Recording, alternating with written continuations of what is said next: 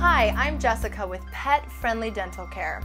Over 80% of dogs and cats are suffering from some form of dental disease or dental injury. That's why we've spent the last 10 years developing the Non-Anesthetic Dental program. When this program is implemented into your practice, you will see a great increase in your customer compliance for dental care, as well as this being a great complement to your already existing dental care program. We are going to show you a video, step by step, of the non-anesthetic dental process. We'll be working on a black Labrador retriever named Catfish. Catfish was adopted from the Humane Society only a few months ago, and we had never met Catfish before this day. Notice how comfortable and calm Catfish is through the entire procedure. Thank you for watching this video, and see for yourself how effective non-anesthetic dentistry is. The first step in our non-anesthetic dental is the patient history and medical overview. Each pet is unique. We like to have a detailed history of the patient's medical background so that we can comfortably and accurately perform our procedure. We want to be aware of any medical issues the pet has, such as previous injuries, surgeries, heart murmurs, history of seizures. We ask that the clients fill out a basic medical form. This way we can ensure the pet has a safe and comfortable procedure. The next step in our non-anesthetic dental is the oral exam. We perform a thorough oral exam so that we can ensure there is not something that would be better addressed under anesthesia. We closely examine each tooth for obvious signs of mobility, complicated tooth fractures with pulp involvement, severe malocclusions, growths. We always check for symmetry to make sure there's no signs of an abscess, and we look for gingivitis or stomatitis that's painful to the touch. At this time, during our oral exam, if the technician finds any abnormality, we immediately bring it to the attending veterinarian's attention. This way, the doctor can decide whether or not the pet would be better suited for an anesthetic procedure. We are advocates for anesthetic dentals, and we find that once our services are implemented into the clinic, the number of anesthetic dentals actually increases. This is a beautiful black Labrador retriever that we're doing this procedure on. He has level 3 plaque and tartar, very thick calculus. You can see it specifically on the premolars, and you can definitely notice it on the maxillary carnassials. We use hand scalers to remove plaque and calculus from the exposed crown surfaces. This includes the buccal, lingual, distal, mesial, and palatal surfaces. We find that hand instruments are incredibly detailed and actually allow you to do a more thorough cleaning. We always back our scalers with a tissue to ensure that we catch the debris that we are removing. Remember, the pet is not sedated, so they have complete control over their gag reflux. Thus, there is no risk of aspiration. Notice how we're cleaning out the developmental grooves, always using the side angle of the scaler to ensure that we're not doing any etching of the enamel. It's important that we clean every surface. We make sure we get all of the maxillary and mandibular molars. A lot of our scaling is done by feel. A smooth tooth is a clean tooth. Many people compare this service to that of pediatric dentistry. We use patience, soothing, calm voices to talk to them while we're doing the cleaning. And you can notice this pet is not, afraid, he's not moving, he's not uncomfortable. He's very calm and patient during this procedure. He would let us know if he was uncomfortable in any way. One of the biggest controversies in regards to non-anesthetic dentals is if we are able to adequately clean the lingual and palatal surfaces. As you can see in the video, we are able to very thoroughly clean both lingual, mesial, distal, and palatal surfaces. We are very focused on the comfort and happiness of the pet while the procedure is taking place. The next step in our non-anesthetic dentals is curettage.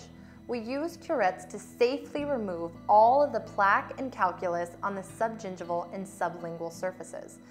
This is a vital portion of the non-anesthetic dentistry, also of any dental cleaning. So we make sure to diligently and carefully remove all of the bacteria.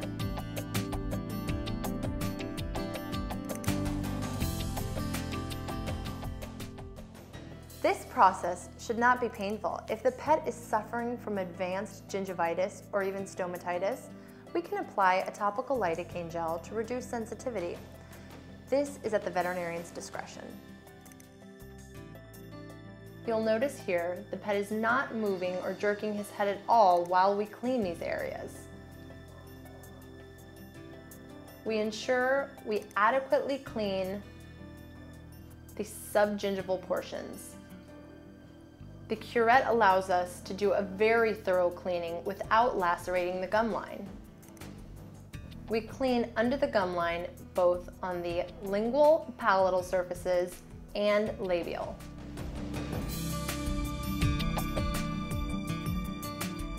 The next step is probing. We are able to adequately probe the gums to look for abnormal pocket depths. Measuring pocket depths is a great way to diagnose dental disease. If we find an abnormal pocket depth, we make a note on the chart and we notify the doctor. This way we can better track the progression or the regression of the pet's dental health in the future. We are able to flush any abnormal pocket depths using a perio syringe and oral chlorhexidine solution. This helps us to remove any bacteria that may be stuck in those pockets, and this helps promote healing. Notice how this is not a painful part of the procedure because the sulcus allows us to penetrate the probe in the normal gingival margin.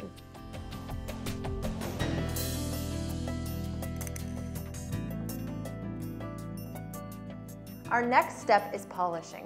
Polishing is an important part of any dental cleaning. This helps us to ensure that we've smoothed out the enamel from any imperfections we may have caused. We use a pumice-based prophy paste with a light level of fluoride. This light level of fluoride helps us to strengthen enamel and reduce sensitivity. We use an oscillating prophy angle, so this way we don't risk tangling any of the pet's hair during the polishing process. The pumice-based prophy paste is lightly flavored to ensure the pet's enjoyment during this step of the procedure. During dental cleanings, we may cause superficial etching of the enamel. We want to ensure that we use a pumice-based prophy paste at the end of the cleaning so we can gently smooth out any imperfections we may have caused during the dental cleaning. Our pumice-based prophy paste has a light level of fluoride. This allows us to have the strengthening benefits of fluoride as well as decreasing sensitivity.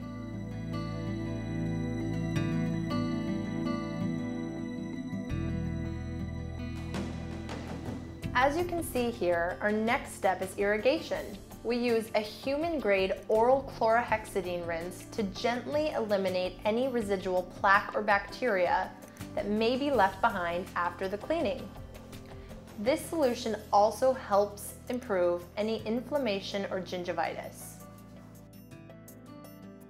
If a pet has advanced inflammation and gingivitis, we sometimes recommend the owners take home the oral chlorhexidine rinse.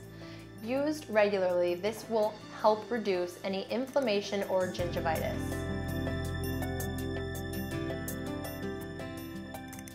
One of the last steps in our procedure is charting. Our charting system is very detailed. We want to make sure that we note any and all abnormalities so that we can track the progression or regression of each pet's oral health. Our detailed dental chart is a 3-ply carbon sheet so that everyone gets a copy. One stays with the chart, one goes home with the pet owner, and the other one the technician takes. We are happy to discharge the clients at the end of the procedure. We take this time to go over the findings of the dental cleaning. We also like to educate the clients on the importance of dental care. We find that this increases the number of clients that are coming back on a regular basis. Now that you have seen the benefits of our non-anesthetic dental program, we hope you are as excited as we are. We have implemented this program into over 300 veterinary practices, and we have seen an increase in customer compliance, an increase in dental revenue, and overall healthier pets.